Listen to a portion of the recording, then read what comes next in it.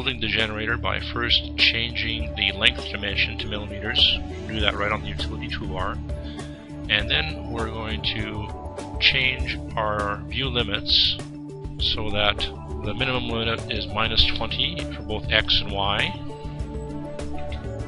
and the maximum limit is 120 millimeters in both cases. To begin with, we'll create a number of rectangles. So we'll use the geometry creation toolbar, which has a rectangle command, and we'll activate the rectangle command. Now, once we've done that, the command line asks us to locate or enter one corner of the rectangle. First rectangle will be at 0, 0, and its opposite diagonal point will be 80 and 100. Now the rectangle command is still active, so we can go on creating another one. The next rectangle will start at 20, 20, and it will finish at 60, 80. Now that completes the core armature and also part of the rotor. We'll next create the coil regions.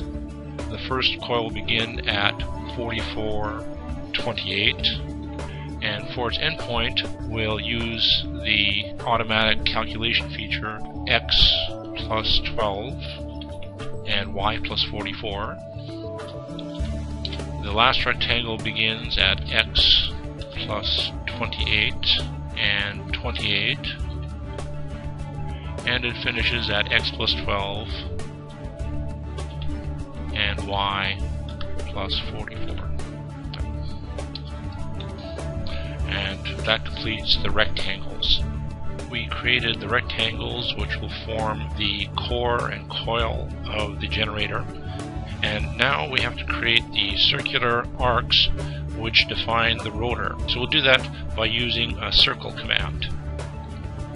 So we'll activate the circle center radius speed button, and the command line asks us for the center of the circle. It will be at X equals 10, Y equals 50.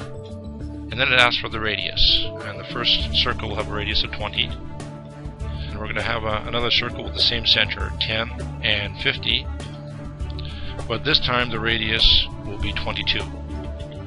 Now we don't need any more circles, so I'll hit the enter key one more time to end that command.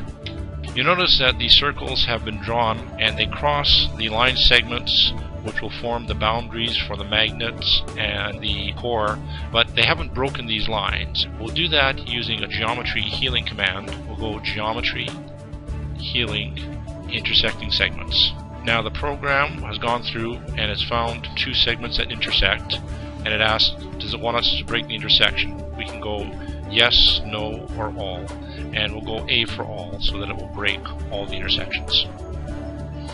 So now we've used the healing command to break the intersections, and this has also created some regions. If I go on the Inquire Area speed button, you'll notice that there's a closed region here and a closed region here. If we delete these closed regions, that will eliminate all the unneeded geometry, and then our geometry will be complete. So we'll go to the Modify toolbar and activate the delete command, and we'll select these two regions, and then right click to end our selection process, and then right click again to end the delete command.